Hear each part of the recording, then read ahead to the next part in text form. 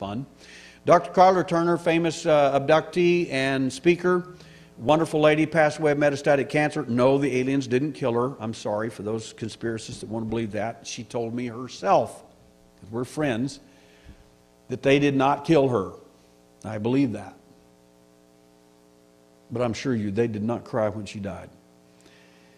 She's a fighter. She's tough.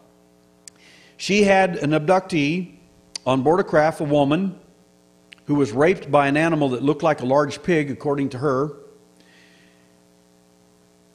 There was a witness, a man, who saw the event. They finally met each other, talked about it, and cried, and all the things that we do whenever this stuff finally comes out. And they did a vaginal search on her. They did a forensic test on her for a rape case, basically. And they found this evidence inside her. Little tiny black pieces of something. Candy told me, it was her, everybody knew her by Candy, it was her friend.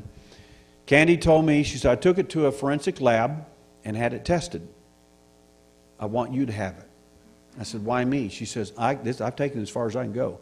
She said, forensic lab were friends of mine, and they came back and handed this to me in a little vial and says, I don't know what it is. I don't want to know what it is.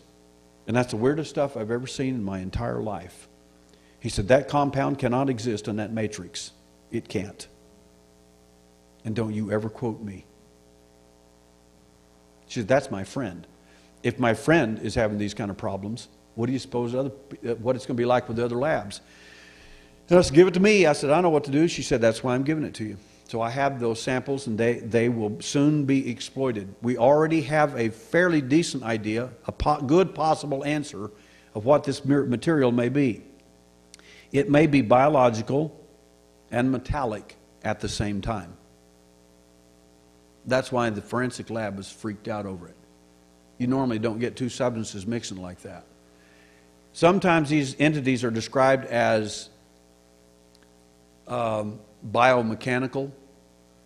Wouldn't that be interesting if we had a sample?